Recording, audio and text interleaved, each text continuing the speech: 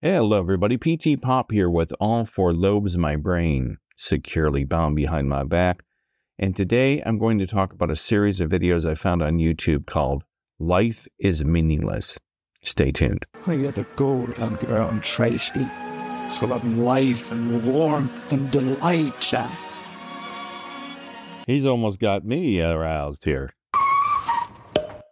Before I get to today's main topic, I'd like to ask each and every one of you to support my channel. You can do this in a couple of ways. Now, the way you can support my channel for free, absolutely free, and you won't have to pull out your wallet or write a check, is to like my videos, give them a thumbs up, subscribe, and share. I've got almost 10,000 subscribers on here, and if I can get at least half of you to tell everybody about my channel and bring people to my channel, especially people who've worked in the corporate world and are disillusioned or have worked in call centers, tell them about my channel. Another way you can support my channel is through Patreon. I've got a brand new Patreon channel, and I offer memberships, and on my memberships, you can hear a brand new podcast called Call Center Survivor. You can see behind-the-scenes shots of making my music videos. You can hear songs that I've written. I've got a brand new song called Call Center Survivor, and a whole lot more is going to be coming up. So I appreciate your support, those of you who have subscribed to my channel and have liked my videos. But to keep this channel going, I'm going to need all the support and all of your patronage. So thank you very much for that. So in the past, I was thumbing through some videos on YouTube, on the YouTubes, and I found a series of videos called Life is Meaningless. Let me switch over to that. So these Life is Meaningless videos have a theme. It's usually one person sitting behind the wheel of their car. They're alone in the car's not moving, and they are in sad shape. They're very depressed. They're very disillusioned with life. They're very upset with the circumstances in life in general, as well as in their own specific life. And some of them are heartbreaking. You know, I've been in, some bad places myself, much like many of these people. Now, these are people of all ages, of all walks of life. You can see here's an African-American woman, a middle-aged white guy, a young kid, another middle-aged white guy. Life is random and meaningless. A woman. So you've got men, women of all walks of life. And a couple of them are pretty heartbreaking. Like this guy here. Life has no meaning. No meaning whatsoever. We're here to die.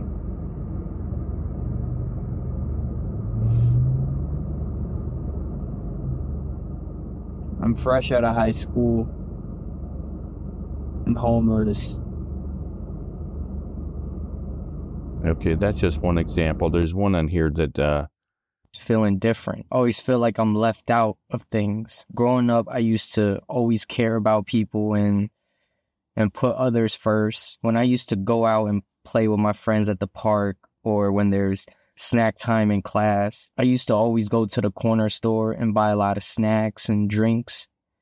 And when I would get back to the park, I would share with everybody, and everybody would be happy. And I would make sure I give everybody a bag of chips. And if they didn't want something to eat, I would give them a drink. When we're all kids, we just eat chips and drink hugs. Back when chips used to be $0.25 and a small hug drink would be $0.25, were the good times. And I remember during class when I would bring a snack, and when some of my classmates didn't have nothing to eat, and they asked me if they could get some, I would give them some of my snack, whether it's chips, cookies, or whatever I had. But I remember there were a few days where I didn't have any money. I couldn't buy my own chips and drinks. And when they had snacks and we were all playing at the park, when they had something to drink, I would ask them, can I get some chips? And they would say no. And that really got to me, because all this time I got y'all backs. I would share with everybody. But then when I'm down, when I don't have any money, when I have nothing to eat, nobody cared about me.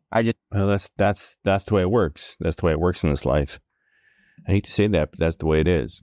People will use you and throw you aside as quick as look at you. That's how life works, kid. And it doesn't get any better. You really got to stand up on your own 2 feet and learn to be a dick. And you have to just stop share sparingly with certain people you know will appreciate it, and share without the hope that somebody's going to do something for you in return. Because number one, most people aren't going to return the favor. I mean, I found that out. I've seen it millions of times in my own life. But you get the idea. There's other videos on here. It's a lot of young people. It's a heartbreaking, gut-wrenching people of all walks of life talking about how life sucks, how life is meaningless. And it led me down this path of thinking to myself, how did we get here? You know, how did we get to this place where so many people are alone, they're lonely? You know, some people will say, well, the pandemic. Some people will say it's the government. Some people will say it's society. And me not being a sociologist or a psychologist or psychiatrist, you know, I don't know the exact reason as to why this is all happening. Now, when I was like that young man that was on here, when I was his age, I'd go over to my sister's house, and my sister is 12 years older than me. So I'd be over there at her house in high school and college break, and they would get this catalog in the mail called Sharper Image. And Sharper Image, here I'll switch over to the catalog here. Sharper Image, is, if you haven't seen it, is a catalog of, well, now as an adult man, it's a catalog of junk. It's just a catalog of just garbage crap that you don't need. It's just pages and pages and pages and pages of trinkets and gadgets and crap that people can't afford, don't need, and once you get it, it breaks and you throw it away. And when I would see this magazine in my sister's house, and this is not knocking my sister, this is where I first saw it, I would get really like, oh man, they must have a lot of money. They've got the Sharper Image catalog, you know, and they're, you know, they didn't have any of this stuff in their house, but I would think, boy, I could be happy if I could just have some of this stuff. I mean, oh my God, if I could only have, you know, a bestseller. This is the bestseller. These are the True Night Vision binoculars by Sharper Image. That's what everybody needs. I need night vision binoculars. And when you're younger, you think this stuff is going to make you happy, number one. And number two, you think it's something you're going to buy because you're in a different income level bracket, and you feel like you're something important and special. And the sad thing about catalogs like this is that it's just designed to sell you garbage. This is all garbage. Look at these golf ball finding glasses. Who needs a set of golf ball finders? I mean, my father-in-law played golf his whole life, probably up until about a year before he passed away, and he always found the ball fine. His eyes were probably worse than mine. He always found his ball. I don't understand why people need special balls for this. How about this over here? You got the planetarium projector by Sharper Image. I think that's what we all need to be happy, is this planetarium projector. Yeah. And then you've got the, here's something the kids will need. Toys and games. This is the Virtual Pong by Sharper Image. And they depict these things as if everybody is having a blast using them. It's a lot of fun. You need to have it. It's something that you need to have to be happy. Look at this little robot, cute little walkie-talkie spy robot. Okay. And I remember as a kid being so depressed that I couldn't afford this stuff. I couldn't wait to be an adult so I could get a job and go out and buy this stuff. And I'd be happy. And, oh, wow, if I could only have an NFL hover helmet. You know? Oh, man. Now, I do have one of these. This does come in handy. Nose and ear hair trimmer. I didn't buy it from Sharper Image, but when I was a kid, my nose hair started growing like crazy, and I kept picking the hairs out of my nose. My mom would say, Peter, stop picking the hairs out of your nose. Ah! And so she went out and bought me a hair nose trimmer, and I've had one now for about 40 years. They do come in handy. but I don't need it. It's nothing a pair of scissors couldn't do. Oh, these right here, rejuvenating heated compression leg wraps. Oh my, everybody needs those. And it's presented in such a way to make it look like you're going to be luxurious, like you're going to be happy, like it's going to make your life better, make your life comfortable. I once bought a clock off of here where the clock projects the time onto the ceiling, and the thing broke in like a month. It just never worked right. And I think a lot of people these days get depressed because they feel they're missing out on something. I think a lot of people feel depressed because they don't have the fancy gadgets, they don't have the fancy car, they don't have the big house, they don't have, the perfect spouse, they don't have the cozy little bungalow in the suburbs with 2.5 kids and a golden retriever in the driveway. And I think a lot of people have been scrounging most of their lives, especially the younger people. When you're younger and you don't know any better, I can speak from my personal point of view. When I was 22 and about to graduate from college, I thought, success was to get a job after college in a big shiny glass building in the city of Cleveland. I had no aspirations or knowledge of Chicago or Detroit or New York or Houston. Cleveland was it, man. And it's all I knew. It's all I knew was Ohio. I'd only been to Pennsylvania and Maine. And, you have this tunnel vision as a kid because, number one, because you don't know any better. You haven't experienced anything. So you think, oh my God, if I could only get, if I could only get, find that perfect woman and find the perfect house and find the perfect job and I'm going to be happy. And if we could just find this, that, and the other thing, and if I could just find this, and if I could just find that.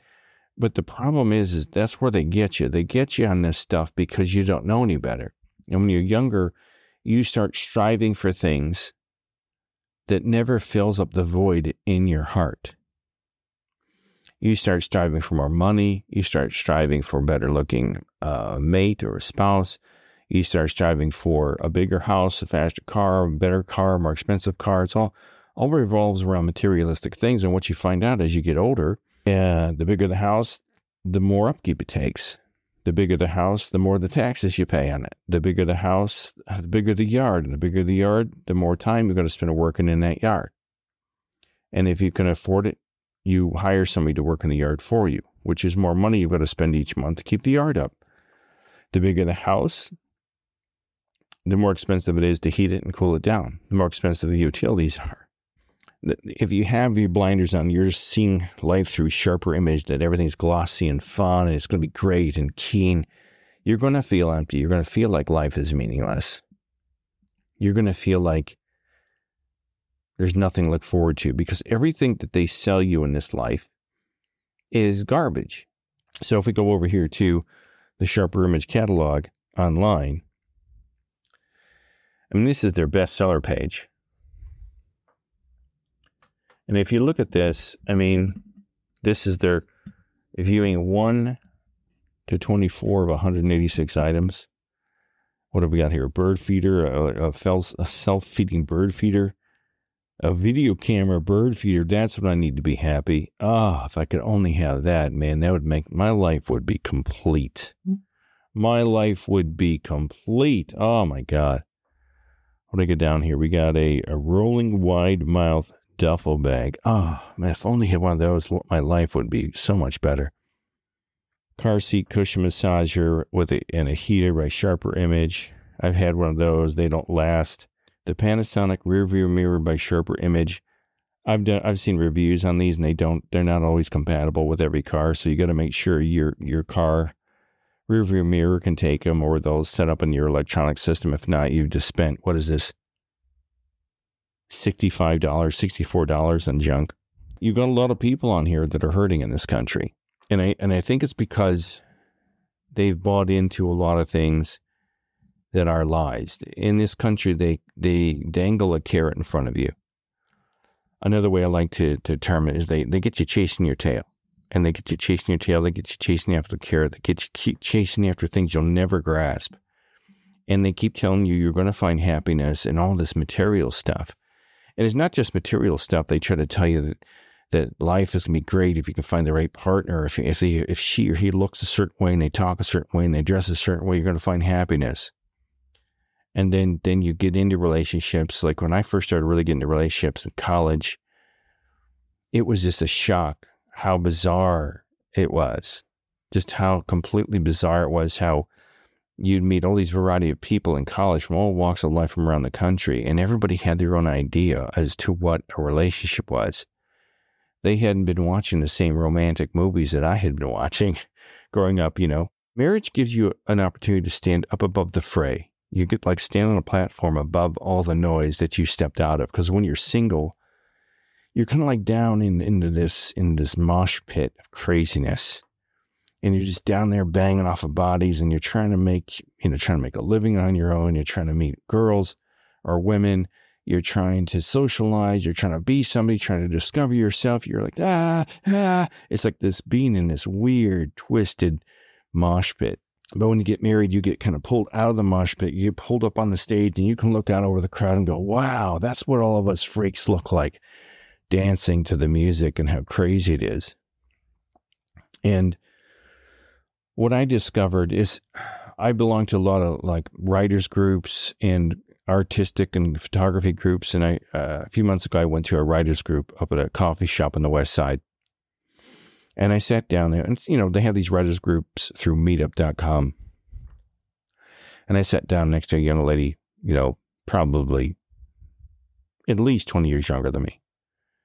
So she's probably 38, maybe early 30s, maybe late 20s. I don't know. She looked young. She was young. She looked very plain. She looked plain, and it's just, she was attractive, but she was plain and very studious looking, nerdy, I guess, if you will. But she was attractive, and it wasn't a hit down there. I was like, hey, how's it going? She was like, oh, it's pretty good. How are you doing? We started chewing the fat, as they say. And I'm kind of like talking to her, and she's like, you know what? The other day I was at one of these meetings, a guy came up to me and told me how pretty he thought I was.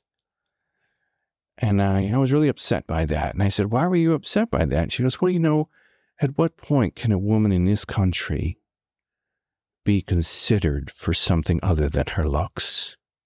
At what point can somebody come up to me and look at me for who I am as a human, as a woman? At what point am I going to be accepted for being a person instead of what I look like? And I just kind of sat back. And I looked at this I looked at this chick. I'm going to say chick because I just had a totally different impression of her after she opened her mouth. Because, okay, number one, the thing she doesn't realize is that men biologically were wired to be attracted visually to the opposite sex. We're very visual creatures. And this isn't just humans. I mean, you look at the cardinals, the cardinals, not the Catholic men in the robes, but the animals, I think I might have the color scheme wrong, but the male cardinal has a more muted feather, and the female cardinal is brighter red. There's certain animals, I can't think of all the animals, but we're visual creatures. Men are visual creatures for a reason. It's because we're really here to procreate. We have the different parts between our legs because we're here to make babies. We're not here to put on some thigh-high boots and get out the Crisco and the rubber sheets. We're here to make babies. Lady wants to wish that men are going to look at her one day as something other than a visual creature, a visual stimulus that's going to draw them in. She can click her heels together and say, I wish guys would change. It's going to be like this. Well, you can wish in one hand and crap in the other and see which gets filled first.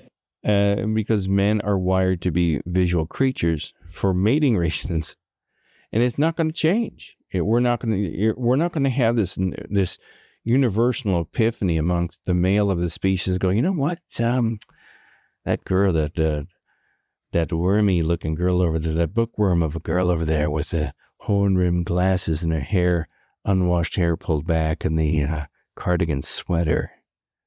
Boy, her brains, I bet her brains are so hot and attractive. I've got to go talk to her to find out what wheels are turning in her mind. I bet you she just really pulls off a great conversation. So marriage has given me the opportunity to stand kind of above the fray and see what was going on, what I was immersed in all those years. And you go, oh, I'm so glad I'm not in that anymore. Especially now when everybody is so confused, their identity, they don't know who they are. Nobody knows who they are, what they want to be. They don't know where they should go. They don't know what sex they are, what clothes they should wear, what part of the body they should get pierced or tattooed. Nobody knows if they should stay at home or if they should drive or they should move out or if they should stay with their parents or if they should make love to a dog. Everybody is very, very, very, very confused. I think a lot of people are hurting like these people on this website, because they've been misled. They've been sold a bill of goods. I'll see what this lady has to say. Today I want to talk about how life is so meaningless that nothing matters. And then we get into these slumps of not wanting to do anything because we feel like nothing matters, so there's no point. You are correct, you know what I mean? I don't want to be like pessimistic in any way, but I'm going to be because that's who I actually am. So, well, at least she knows who she is. I'm a pessimist too. I call myself a realist, actually. We go through life hoping that there's some sort of meaning. This is really funny story. I did an exam to get into film school once. Weird time in my life. That's weird. And it was like this really random question about technology. And then I just went on a whole rant about... Okay. This is the kind of person I would meet in a bookstore for a writer's meeting, one of these writers' meetup groups that would just drive me insane. Try an older guy. Life is meaningless. I don't know about you, but sometimes I just don't want to live. Good Lord, dude. It's got 48,000 views. I don't want to live. I've been there too. I'll be honest, I've been there. This life can suck pretty bad. Because life's so stressful. It causes me a lot of mental pain, physical suffering, emotional suffering, etc., etc. And the way life is being operated, it's a universal thing. Go to work, make money, pay your bills, achieve goals, be a slave, right? A modern day slave to the job you work for. And to me, that's just bullshit, because what's the point of all that if it means in the end we're all gonna die? The story ends one day for each and every single one of us. Well, that's what I'm talking about. I mean, you spend your whole life striving for these ridiculous things that have no meaning. So, of course, life is meaningless. You're working for a job in a company that doesn't give a crap about you. They're paying you pennies just so you'll stick around just enough to keep you around, to keep that carrot dangling in you, that you think if you work hard enough, you'll get a raise and you get an extra week of vacation, and you'll it's all meaningless crap. This is why I say we really need to focus on each other. Focus on being good to each other as people and stop worrying about the big job and the big car, because, when he's right, it's all said and done, you're going to be sitting in a hospital bed, taking your last breath with an IV in your arm and the machine over your shoulder that goes bing.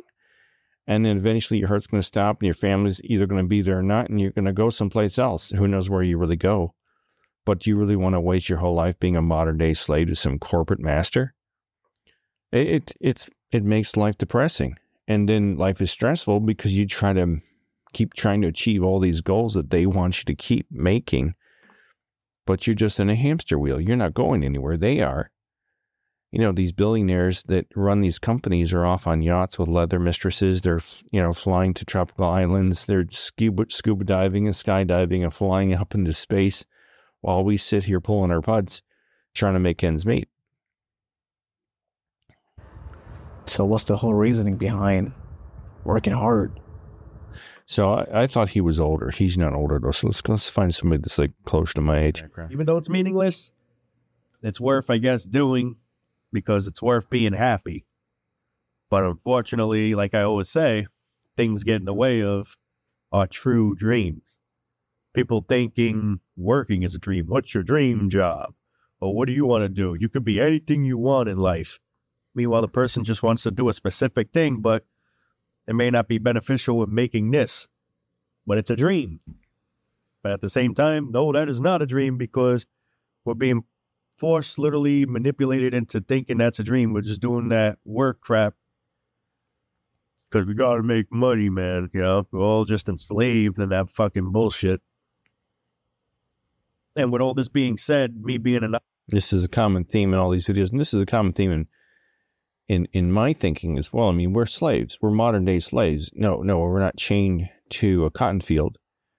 You know, with a massa whipping us. They've gone beyond that. We're chained to this lifestyle, this capitalistic lifestyle. They've got people chasing after carrots, chasing after tails, all for the hope of some type of reward, a raise, a bonus, a promotion, a bigger house, a faster car, a better looking wife, better looking husband. You know, I can't begin to tell you how many people I know that have gotten divorced in the last 40 years that gone on to somebody else to try to find happiness someplace else. We've all seen that. And they really do. And they divorce that person. I have an ex-girlfriend that I dated like 40 years ago that has been married 5 times. And, you know, she dumped me to go to somebody else. We weren't married. We were just dating. And, you know, we all strive, keep looking for better things. The grass is always greener somewhere. And that's how they keep the economy going. If you buy the junk, you know.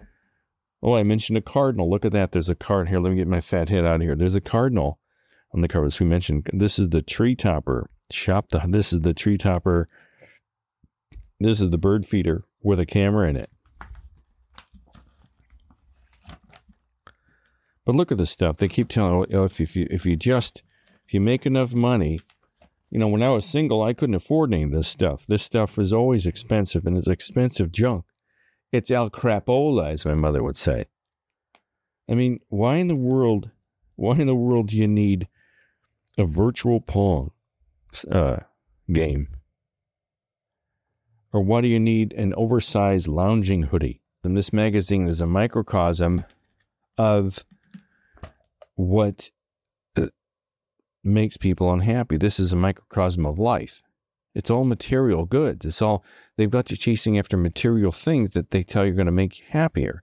They're going to make you look better. They're going to make you look sexier. They're going to make you lighter or stronger. And none of this stuff works. This guy here, this is the original guy that I found on here. I don't really love anyone in this world. I'm like really alone. Like I'm really fucking lonely. I don't know, I just want to come out here and I want to talk, say something, do something before I feel like I'm going to lose my fucking mind. Can you imagine that? How old is this guy? Good looking kid. Sitting in a nice car with leather seats, I think. Which doesn't matter, right? He's got, it looks like a nice SUV with leather seats. Good looking kid, maybe 22, and he thinks life sucks and he's lonely and he's never been in love. And this guy, when you watch this video, if you have any soul at all, and you're not a sociopath, you'll get choked up watching this kid. I guess I'm trying to get away. And it says, and the title of this one is "Life is BS: Rant by Depressed Young Man." Away from all this shit, but you can't. It's impossible. You have to be around people. Yeah, people fucking suck. People don't care about you. If you're a little weird or you're a little awkward, people fucking hate you. They don't want to. Oh, that's true. I've been weird my whole life. I've always been the kid that, you know, after a while I realized everyone thought I was weird, so I started sitting in the back of the room. When the seats weren't assigned in high school, I sat at the back of the room just to get away from everyone, just so I wouldn't get picked on. Be around you, and they don't care about any of your issues or how you feel whatsoever. And I agree with this guy. I mean, as I've had people tell me throughout my life, well, people have their own issues. No one's going to come up to you and say, hey, I'm so sorry you're going through that. What can I do to help you out? Most people are so wrapped up in themselves and their own issues. They don't have time or the energy to help you out with yours. It's just not going to happen. That's the truth. I'm just tired of feeling this way, like I'm stuck, I'm trapped, I'm bored. There's nothing to do. Everything about life has to do with other people, and I don't want to be around other people anymore. Yeah, that's the way I used to be. Well, I'm still that way. I become more isolated as I've gotten older. But when I was younger, I felt really bored, like there was nothing to do. And this is before I embraced myself as an artist. And I started to really paint and draw and really focus on my artistic, creative side. Before then, I just tinkered around with the guitar. I never really took it seriously. I took it seriously for the first couple of years. And then I gave it up when I went to college because there were guys that I went to college with who were a lot better than me, and I had no self-confidence. So I gave up the guitar, stopped playing it until my early 20s, or late 20s, not my mid-20s. Right after college, I started playing again. And I think this young man probably has not found himself, and most people aren't blessed enough to find themselves, to really know who they are at the age of 22. All it is disappointment every time. It's like they want you to be a certain way, but I can't be that way. I feel like I'm not supposed to be a part of this society. I don't fit in it. It's really fucking irritating, man. Well, you're not alone, dude. I don't know if this young man will hear me, but until you find yourself, people used to tell me this. They say, oh, just don't care. Pete, just let it roll off your shoulders. Just be who you want to be, Just let it be who you want to be. It's the truth. I hate to admit it, but I didn't want to listen to him. I thought I already knew myself, but I didn't know myself when I was your age, dude. And you're going to have to do a lot of soul searching and playing around. I don't mean playing around like sexual. I mean like experimenting, see who you want to be. And if you have a passion, if you have a dream or a goal, like for me, I always want to be an artist, and I always ran away from it because I didn't think it would make me any money. But money doesn't matter. It really doesn't matter. It matters in the sense that you've got to put food on the table. And I was fortunate enough to meet my wife, who made a serious living and allowed me to be the artist. But even if I didn't have her, I could still do Uber Eats, or I could still work at Walmart and do my art on the weekends, or do my art at night. So you're bored right now, and you think you don't fit in because you've not embraced who you really are, and you're trying to fit in.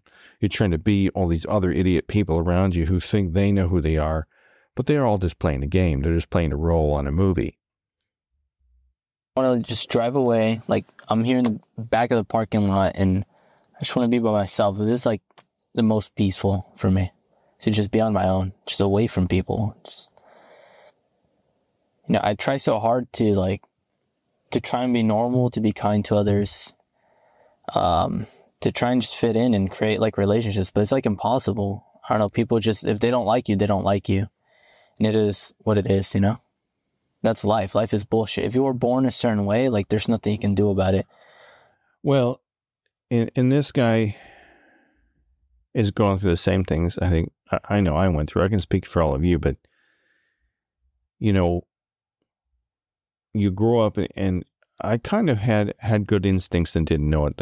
Like in high school, I can be very athletic. I'm a very athletic guy, but I didn't have the desire to be an athlete. I didn't have the burning desire to constantly go out there and play football and bash my head in against these behemoth guys. And so I quit football. It just wasn't in me. So I kind of knew. And as I said early in the marriage gives you a chance to stand up above the fray. When I quit sports and got the chance to step back from all the jocks that I was surrounded by, I realized they were all like idiots. Football is all he talked about. So one guy is all he talks about, football and mountain climbing, It's all he's done his whole life, football and mountain climbing, So he is, but I'm not the Neanderthal type. I'm just not. I'm more of an intellectual artist. I don't even know if I'm an intellectual. I'm a pseudo-intellectual probably. But, you try to fit into this crowd. I try to fit in with the jocks. And I just, it wasn't me. They all had this bravado and this charisma that was just like, what is this bullshit? You guys walk around with your leather jackets on in the hallway, and you're not even on it. I mean, my high school football team sucked. We were always at the bottom of our division. We stunk. And it's like, you're walking around like you're rolled out in a bag of chips and you're in the worst football team in the division. I was like, what's the point? It doesn't make any sense. You still suck. And there's a reason the team sucked. I'm not going to go into that, but you try to fit in. You try to feel like you're part of something because that's what you think you're supposed to do. It's what you think you're supposed to do. You got to go fit in with the jocks, and it doesn't work. I could have been a good athlete. I wanted to be a baseball player, but I never got a chance to play organized baseball because mom and dad were drinking the money away, and nobody wanted to sit out there and spend the money and get me to join Little League and buy the uniforms and all that stuff. So I never got to play baseball. I'm not going to blame it all on them, but you're 7 years old. Even if I had the motivation, how do I play Little League baseball without the ability to have a bat, a ball, and a glove? And that'll always be a negative on you. It's easier for other people and it'll be harder for you. No, that's not true. It'll always be harder for you. Once you're realizing the other people are idiots and that you're different. Once you accept your difference and your eccentricities and you like them and you begin to like yourself, you'll realize you don't need to be like those other people and it won't affect your life as much because you'll start being who you're meant to be and you'll start hanging around people that are more like you.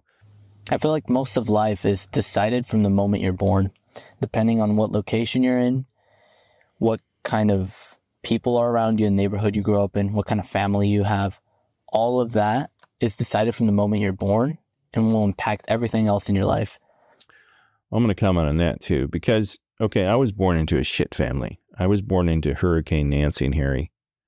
My parents were volatile alcoholics. And we were poor, we were homeless. It was nasty. And it wasn't as bad as some kids have, because I've met other people who have had worse than I did. They were physically and mentally and sexually abused. I was just mentally and emotionally abused. I don't think I was sexually abused by either of my parents. I know my mother didn't do anything to me. I don't believe my father did, but I never got physically abused by my parents. And I can tell you that it did shape me, that it has shaped me who I am today. I am very tight with my money. I'm very paranoid. I'm very suspicious of other people. I'm very on guard around people.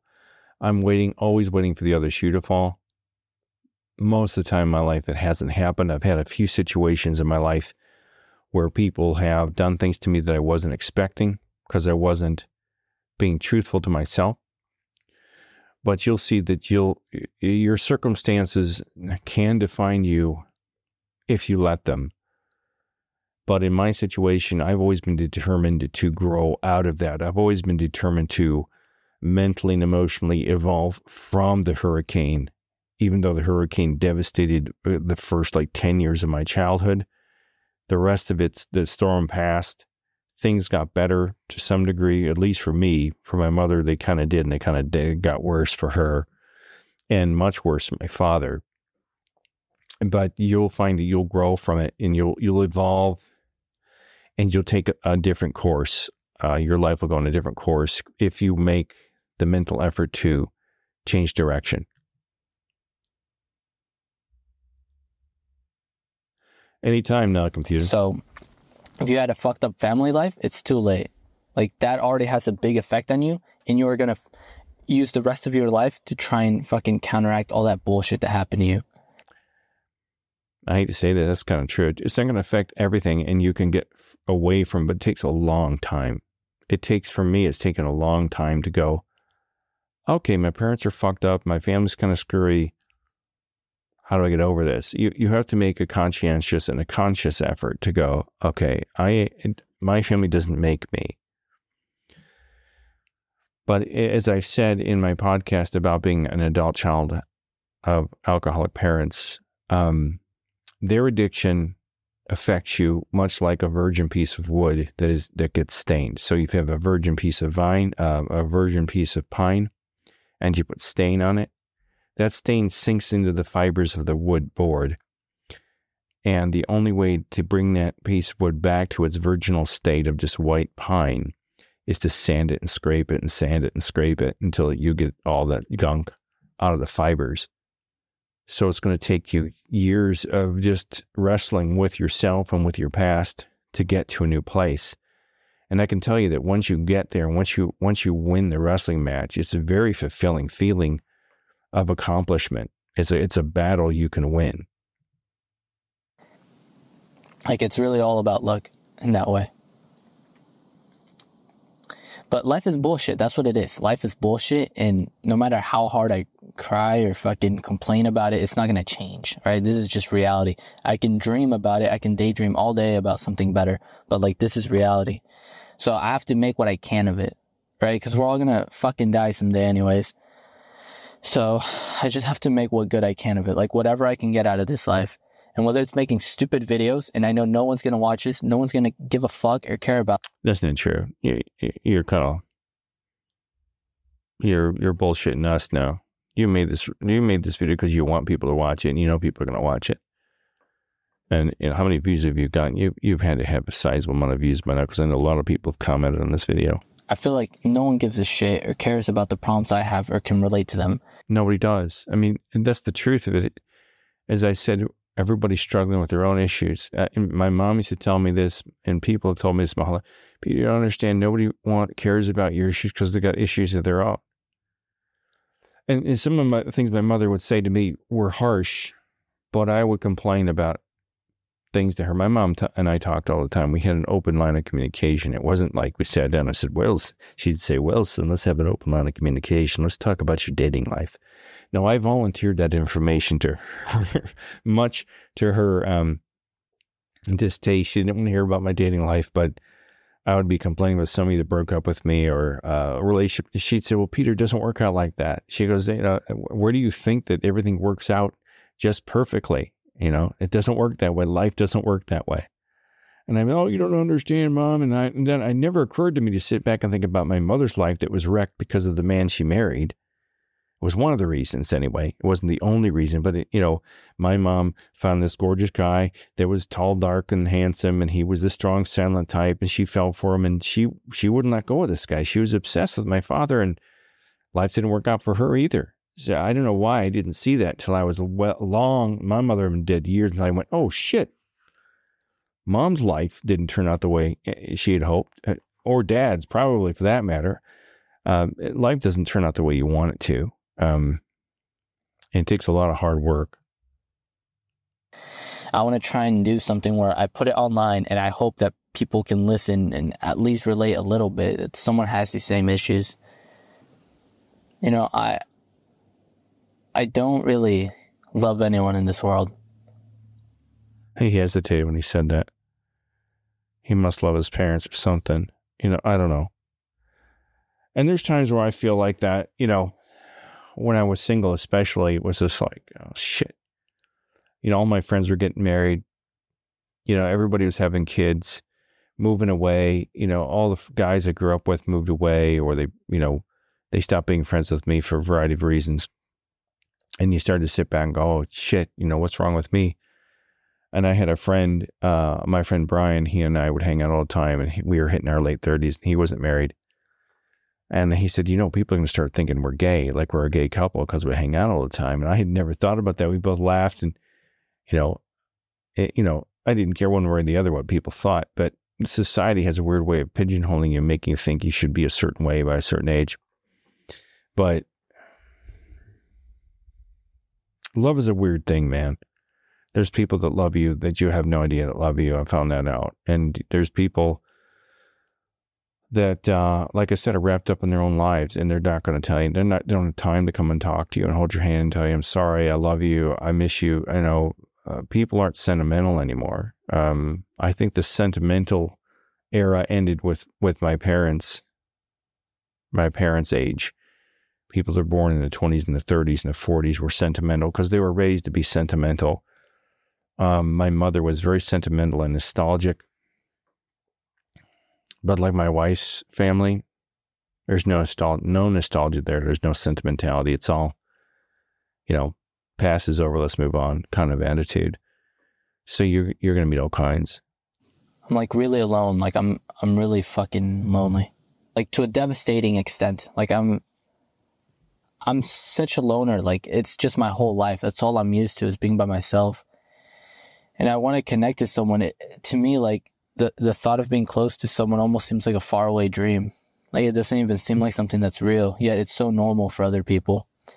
Yeah, I wouldn't believe that everybody else has the life you think they have. And you say you're completely alone. And this is what people told me when I was your age. They said, go out and do something.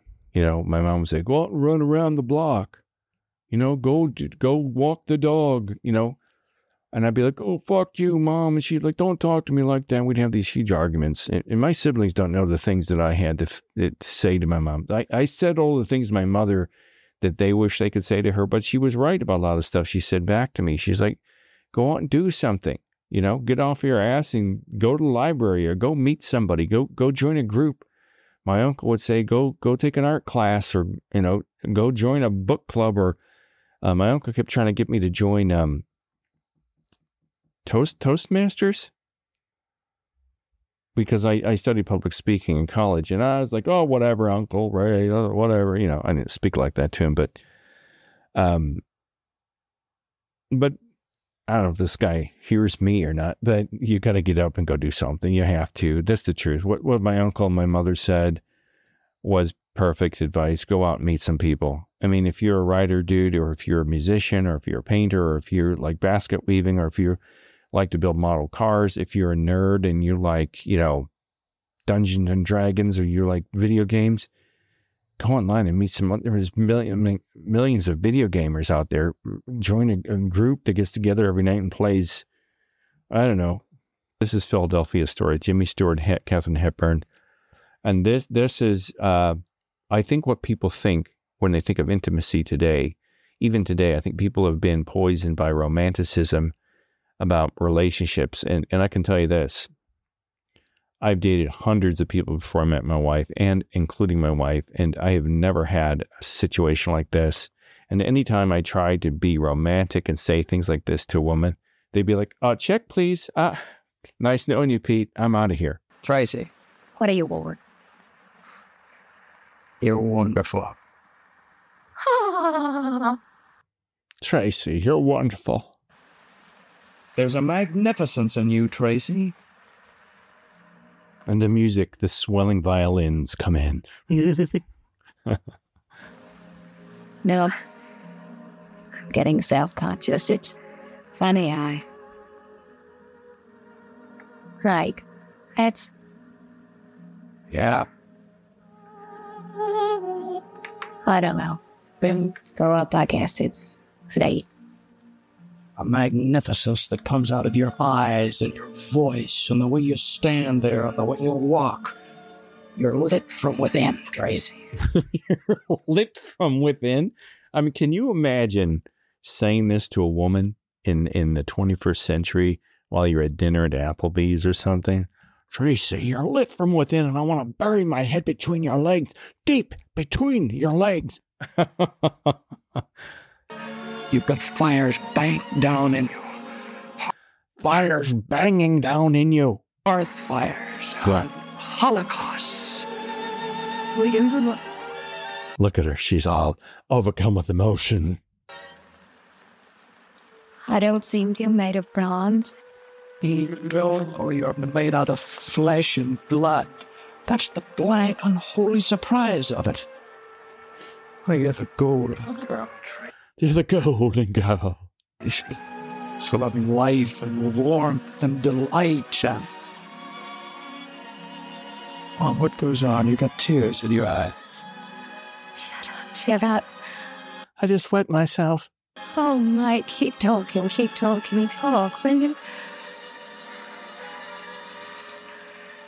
No, I just came in my pants. I have to stop. I think people have an unrealistic viewpoint as to what romance and love is. See, when I was a kid, as dysfunctional as my parents were, my mother was always the one that came to the rescue. I had a sibling that anytime I got hurt, my sibling would laugh hysterically. This person thought it was the funniest thing to see me skin my knee and bleed or get hurt. And anytime I got hurt, my mom would hear me scream and cry. She'd come running in and swoop me up off the ground, clean up my wounds, bandage them, give me a kiss. And, remember one time I had these sleepers on. Sleepers are like this one-piece pajama thing with feet sewn into the bottom. The pant legs had feet sewn into the little rubber pads on the bottom to protect your feet. So I'm running down the stairs, the back stairs of our house, and I trip and I fall and I bit my tongue and my mouth is bleeding. And then just as I fell, my parents had come in from a night out doing something, drinking or something. I don't know what they were doing, but they came in, they were all gussied up, and I'm screaming and crying on the landing stairs of the steps. And my mother came rushing in, and she got me some Coca-Cola because she said that would make my tongue feel better. And, she was always coming in to rescue me. But as you get older, and, my mother's been dead for 30... God, how long has Mom been gone? 30 years now? 32 years. She's been gone for 32 years. And, when your mother goes and you don't have that person who genuinely cares about you because you're of her flesh and blood, it's hard to find another person who's going to come swooping in and say, oh, you know what? You're going through all that right now? Oh my God, here's some Coca-Cola for you. Let me pat your head. Let me bandage your wounds. My wife isn't that kind of person.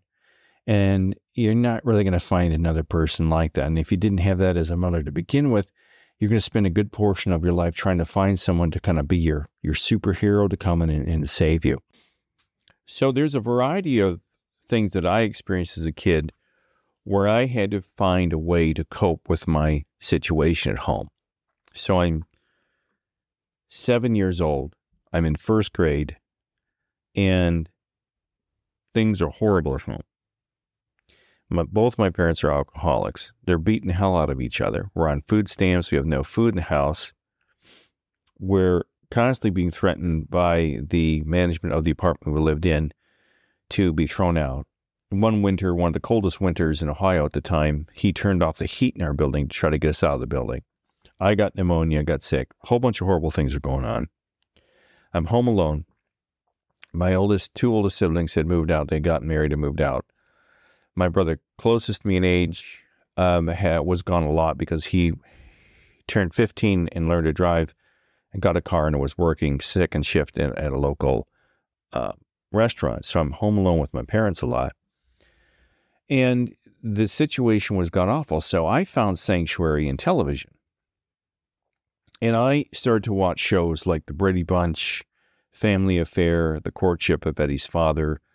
And I started to believe that a lot of these shows were real.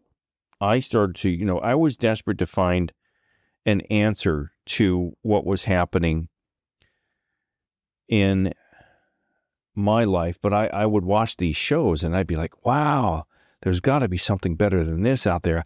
There's families out there that are better than mine. You mean there's people out there that think rationally and don't fight and don't get drunk? And I believe that like the Brady Bunch and Family Affair with Brian Keith and Courtship of Eddie's Father were real. I don't know if I initially believed they were real, but I believe there were real families out there like this. There had to be something better out there. And, I thought for sure that there were scenes like with this scene with Mr. Brady, where they've discovered that,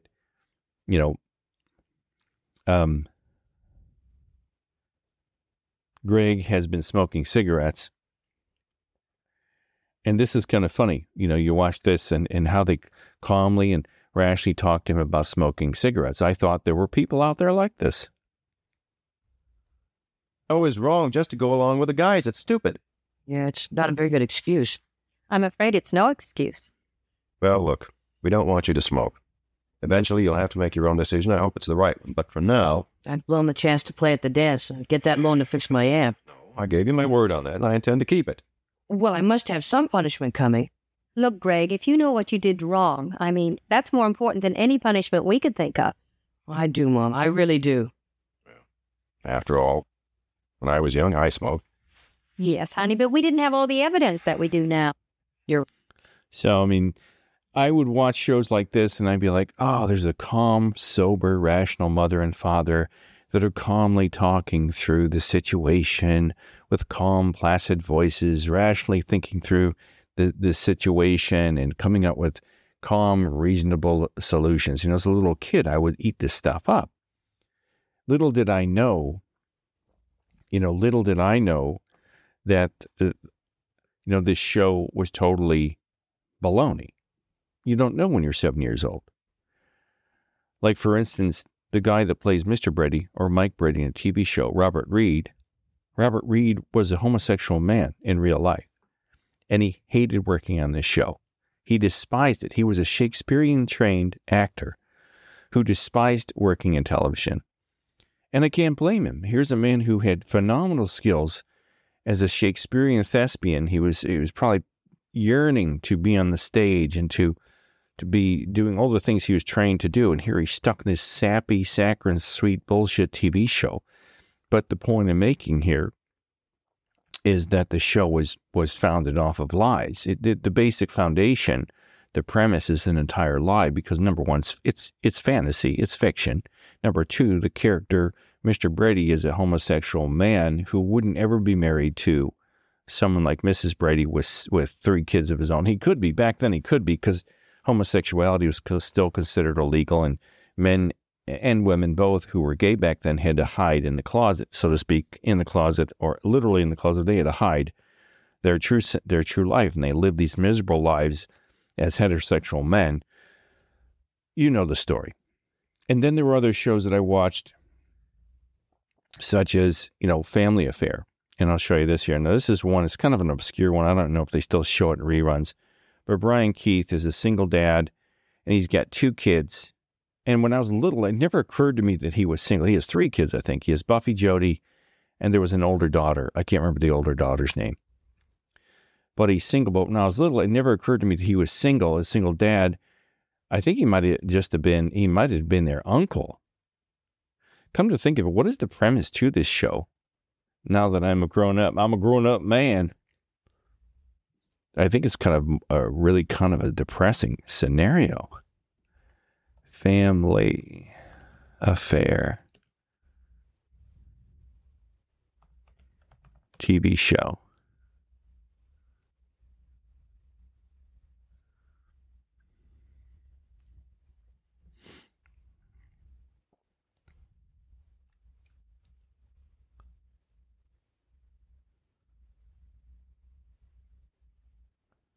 Okay, so let's pull this up here. So the Family Affair TV show starred Brian Keith and Sebastian Cabot, aired on CBS from September 12th, 1966, just a little less than a year. I was almost a year old, to March 4th of 71.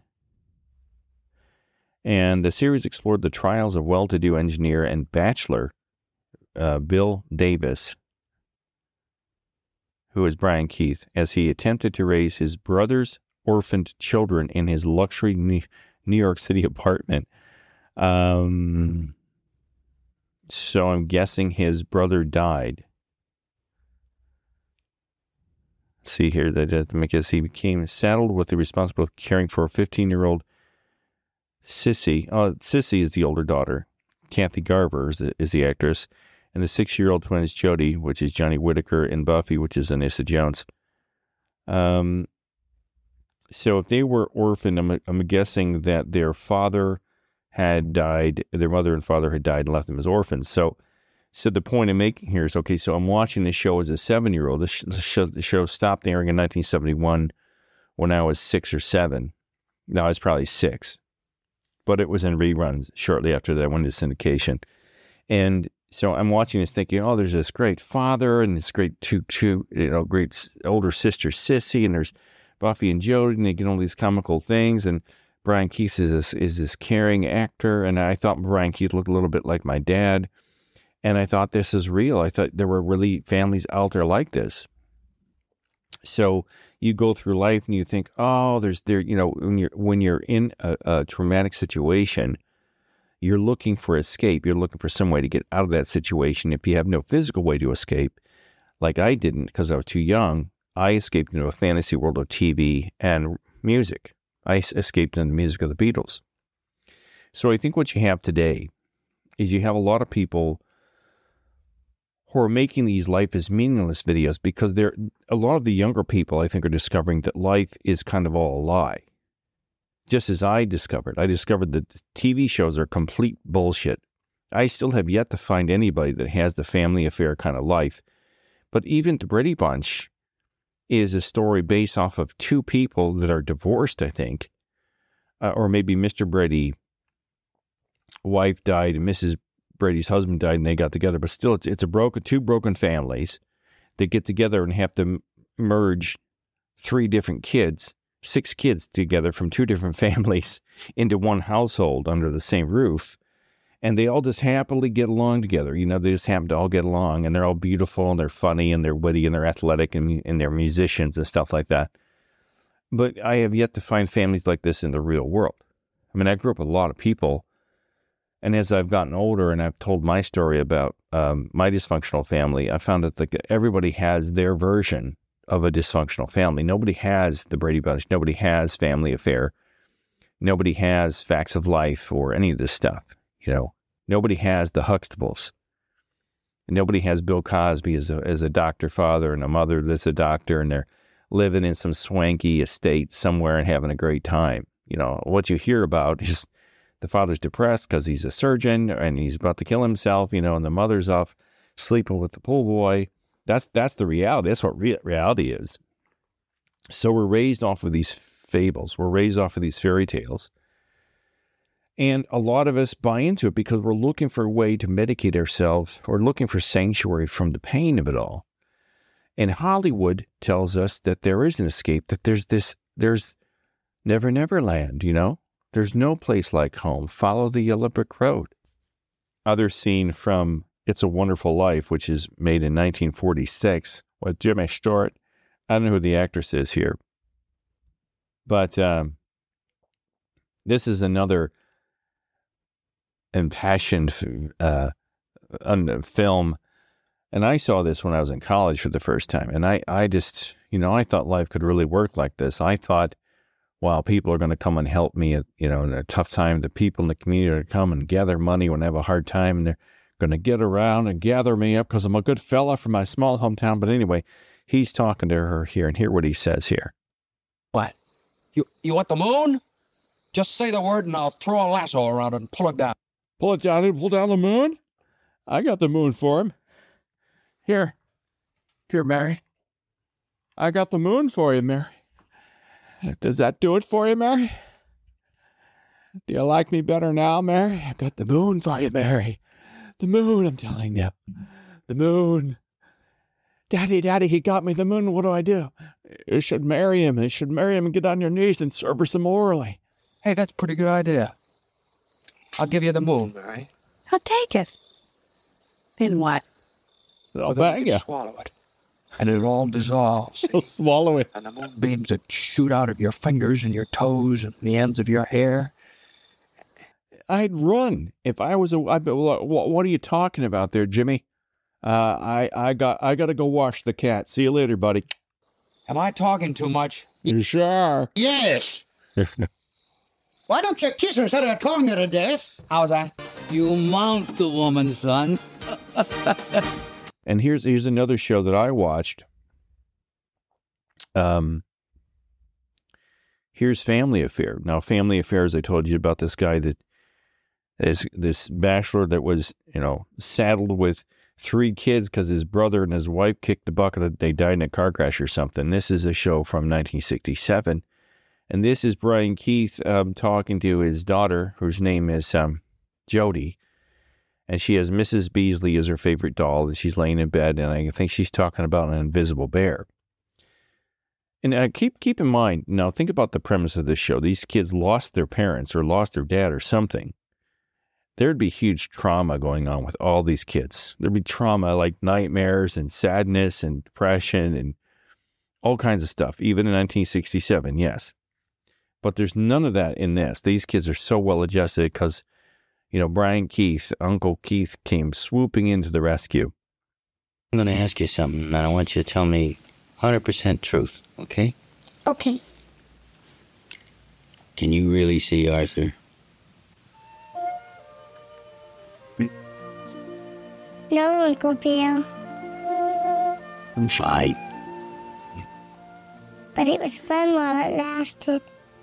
Anyway, I like Mrs. Beasley better than a big old bear. You know, in the sacred suite, you know, flutes and violins are playing a song in a major key and a happy, upbeat, la da da da da. As the little kid admits she can't see the invisible bear.